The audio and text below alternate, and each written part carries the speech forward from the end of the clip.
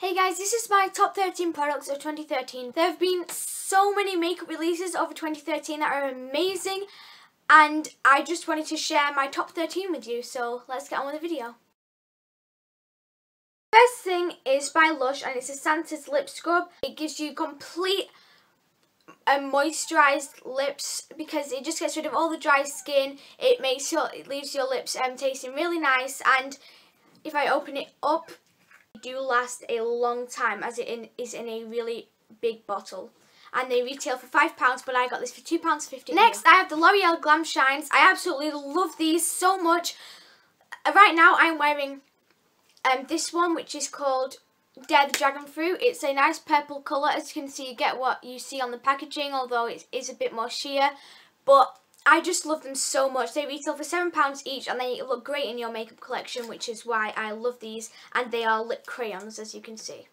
Next, I became a bit obsessed with these because they were so great at staying on your lips. This is lip glosses, and these are the Beneift Ultra Plush Lip Gloss. Now, this is the only full-size one I have, and all the other ones are minis that came in a set for £13. From 6.5 millilitres in these small sizes, and I'm really happy with these. So I have the Nivea lip butters. I'm not sure when these came out, but they are absolutely amazing. If I open them up, you can see I've used it a lot. Well, I've used it a lot, but as you can see, not a lot has gone down. Still flat at the top. Smells amazing and doesn't dry your lips out, and they simply just fully moisturize your lips. You can always trust Nivea. Nivea is always an option. Finally, with the lips, you're probably expecting this. Every single beauty guru that has uploaded top 13 products 2013, I've included these. It is the Maybelline Baby Lips. Now, I have a confession to make. They add brilliant colour to your lips, tints your lips, last quite a long time, 3 hours I'd say at the most, if you don't drink or eat, but I always eat every 2 minutes, so they don't last very long on me. They moisturise your lips and then dry them out to make you use them more and then buy another one because you think that they're working. So these ones, the colour's amazing, but not really. These, my friends, are a different story. Hydrate and intense care.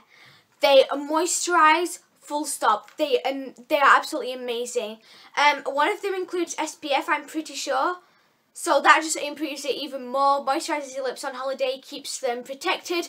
They last ages, and these two are definitely my favourite lip balms of all time. Other ones are great for adding colour. Hello Flawless by Beneift. This includes SPF 25, lets your skin breathe still, and also you can see how much you have left, which is why I like this one. Next one is Wake Me Up by Rimmel. I love this one because it gives you great coverage but feels really light on your skin, and also lasts all day and doesn't make your skin shine. It just gives a nice dewy effect. Also, still onto skin, I am going for MAC Select Sheer Press Powder. When you open it up, you've got a mirror, which not a lot of powders have, which I'm happy about because you can transport it. You also have a sponge to apply it with, and the colour that I got really matched my skin. I got NW20, but this one says NC25, so I'm not too sure. Next, and finally for the skin, I have MAC Select Cover Up. I've got it on now, and I've had it on since morning, and it's only just starting to wear off. I have Rimmel Scandalised Show Off.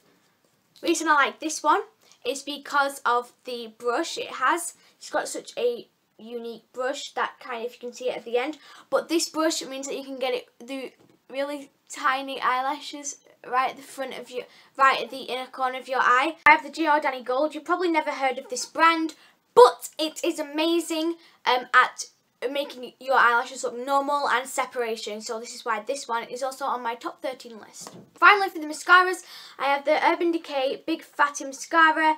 Reason I love this is because it's from Urban Decay for one.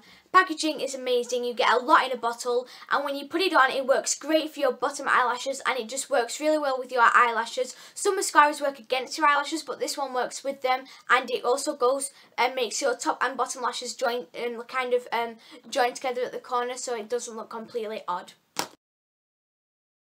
I have the Johnson's Baby wipes here. I love these because most wipes you take your makeup off and then it smudges them and then you have to wipe it again to get the smudge away. But this one, it just completely takes it off and it's great for removing your eyeliner. As you can see, I've got it on now, so it works great for getting it off. And that is why that is on my top 13 list, and all the other products I talked about were great. Thank you so much for watching. That is the end of the video. Please comment if you agree with me for the baby lips or if you don't. Like this video if you'd like me to see an EOS versus baby lips video. And subscribe if you want to keep updates. It's free. Make the most of subscribers being free, because I think YouTube's going to charge you in the future for subscribing to a channel. And that sounds ridiculous, but I just think they will. So just make the most of it, and thank you so much for watching.